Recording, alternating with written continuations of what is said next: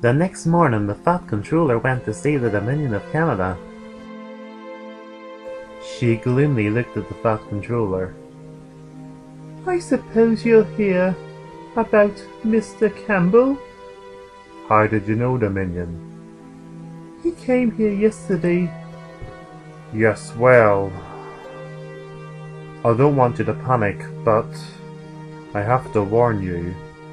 He's claiming that there's a breach of contract. What for? When you were loaned to the National Railway Museum, he says it is stated that you were only supposed to go there and nowhere else. So his problem is that I'm here on the island of Sodor? Yes, Dominion. But I'm gonna phone the National Railway Museum and see if I can get this sorted out. The engines are claiming that he was bad to you in the museum. Is this true? Yes, it is, Sir Topham. He was horrible to me and made me feel like a low-class engine. Well, maybe this could go in favour with you. Maybe he's using this contract as an excuse to get you back to Canada early.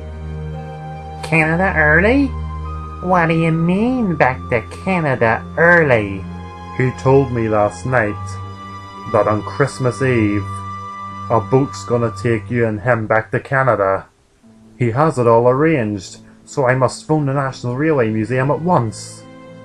Don't worry, Dominion, I will try my best.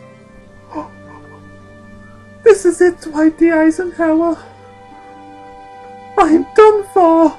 I'm going back to Canada early. Dominion, didn't you hear what Sir Topham Hatt said? He's gonna try and sort it out. But what if he doesn't?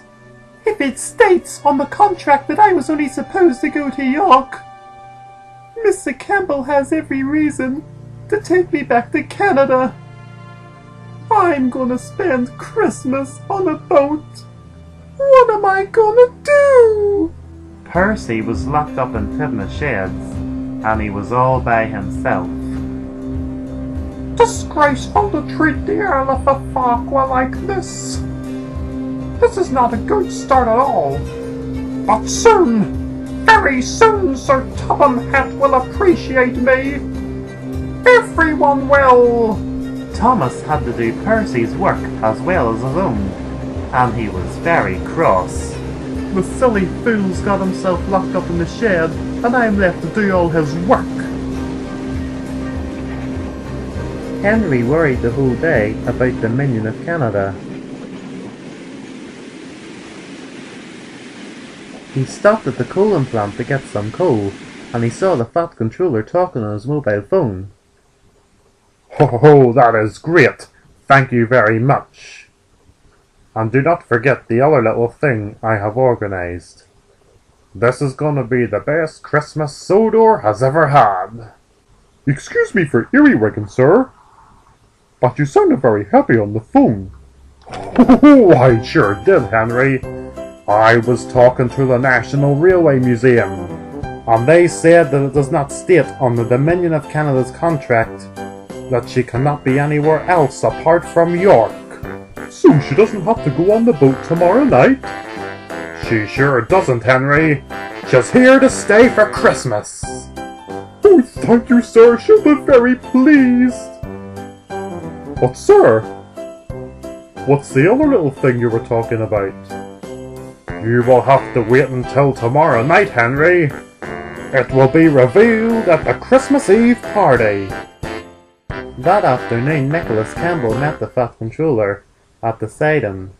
Why have you called me here, Sir Topham Hatt?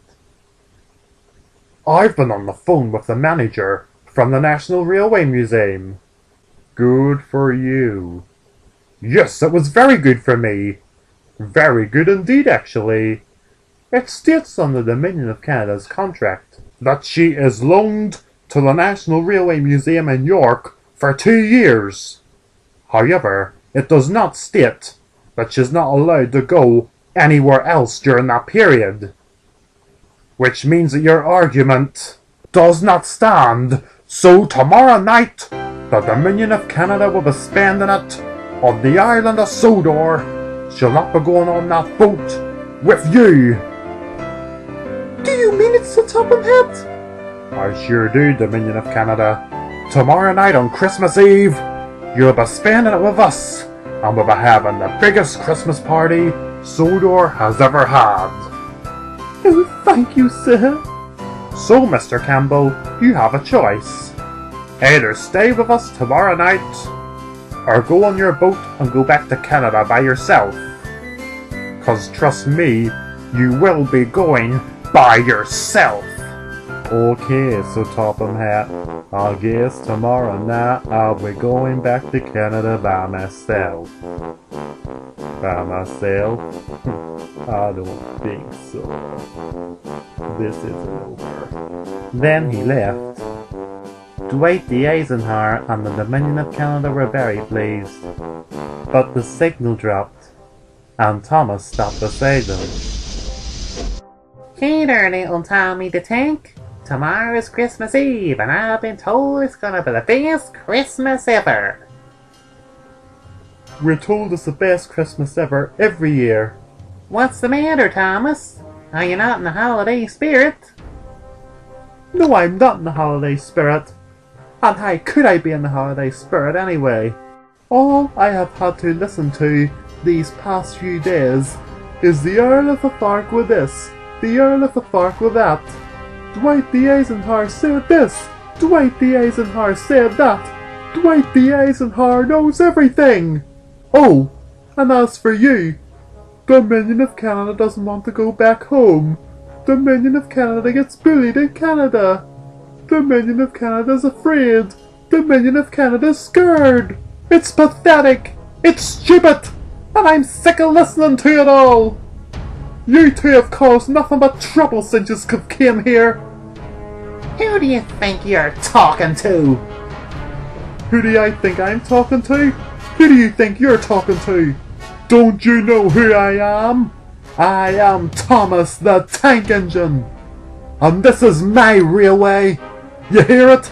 Mine. No one else's. Mine.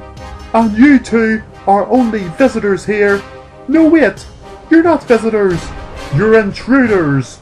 You're outsiders. Only brought here to boost Sir Topham Hatt's ego. Look at yous. What's so special about yous anyway? Big deal. Yous were Canada and America for all them years. Well, I've been on the island of Sodor, my home, doing the same job I have done since the 20s. Yous can't even steam anymore either. You two cannot move without the help of another engine. You're as good as coaches. Not coaches, trucks. That's what you two are. Not big, oversized, troublesome trucks. That is enough, Thomas. That controller, where did you come from? I have been standing here all this time, and I have never been as disgusted and horrified as I have today. Apologize to those two engines at once. No. You're gonna argue with me? You can't do anything on me. I'm the flagship engine of this railway. You think so? We will talk tonight in the sheds, Thomas. Then the signal went up and Thomas left. I am sorry for what Thomas had said. It was really uncalled for. I don't think I'm looking forward to Christmas anymore. Oh, Dominion of Canada, please don't feel like that. Thomas clearly doesn't want us. I only tried to help Percy. You just called him Percy. Yeah, I guess I did.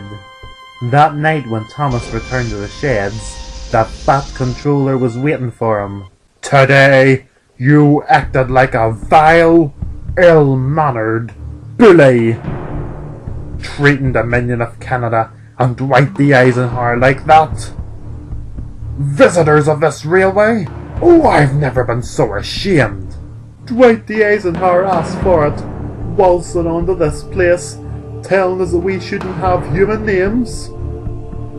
Yes, but when an engine comes onto this railway and tries to boss everyone about or thinks he's better than them, what does it use always do?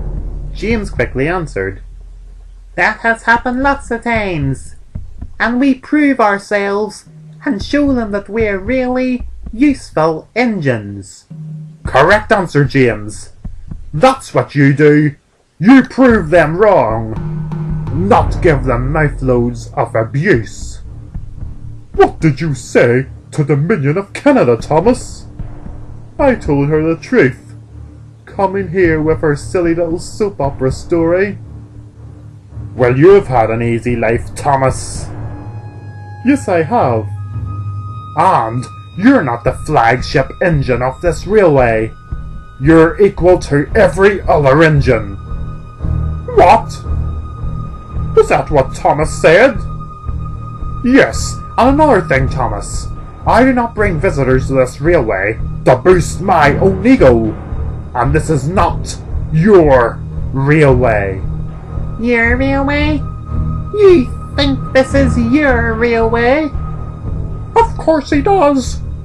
He has treated me like dirt all year, all because of a silly prank. Oh, shut up, Percy. No, he won't shut up. And why should he shut up, Thomas? I don't know who you are anymore, Thomas.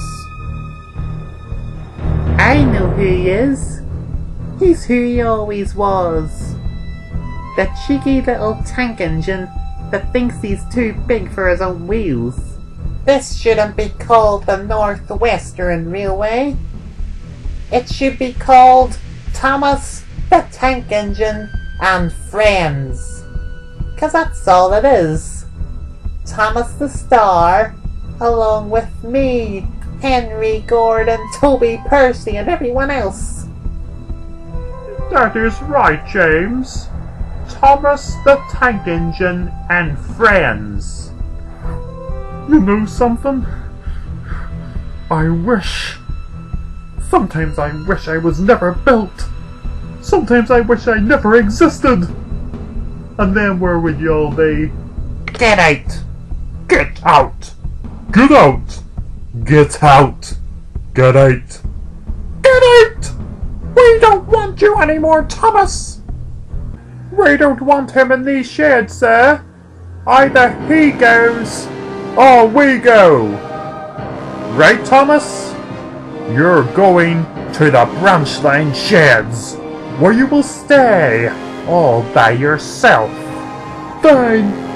Fine! Fine! Then Thomas's driver took him away and brought him to the branch line sheds. Angry. I'm so angry all the time. I'm constantly losing my temper. This has been an awful life ever since I was built. Even when we used to tell the Reverend Audrey our stories. I wish I never existed. I wish I was not here anymore. Good night, Thomas. Good night, Thomas. Goodbye, Driver and Fairman. Driver and Fairman, are you not speaking to me either? But they didn't answer and just left. If only there was a way I could end it all. I want to die. I don't want to live anymore. Then Thomas went to sleep.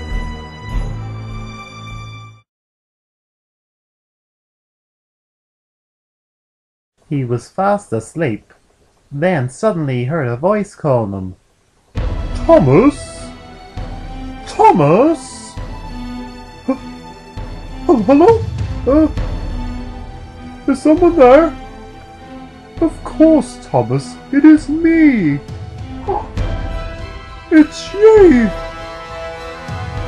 Sandy Claus!